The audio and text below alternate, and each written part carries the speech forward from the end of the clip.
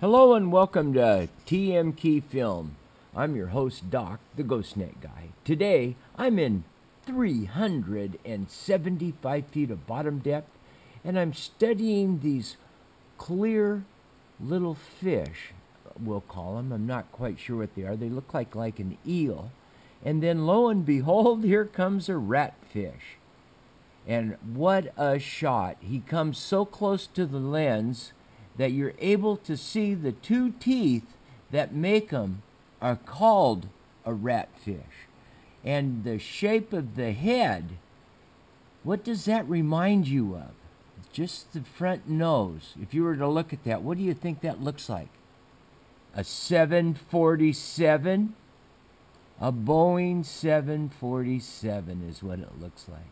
And when these fish swim, they use very little energy. See the white, clear little fish in front of the screen? That's what I'm studying right now. But this ratfish wants to become a star. 747, and here comes the teeth. Check this out. If you put it in pause, you can see them right there for a moment. Remember, we're deep. We're just over 380 foot of bottom depth. There's another shot of his teeth. He wants to stay just above the camera. It's interesting. But now these small little eel, clear fish there, I'm not quite sure what they are, of course.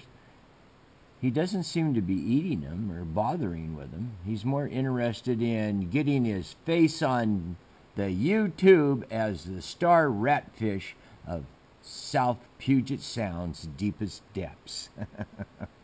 How about you YouTubers out there? Let's promote this guy. This is episode 4.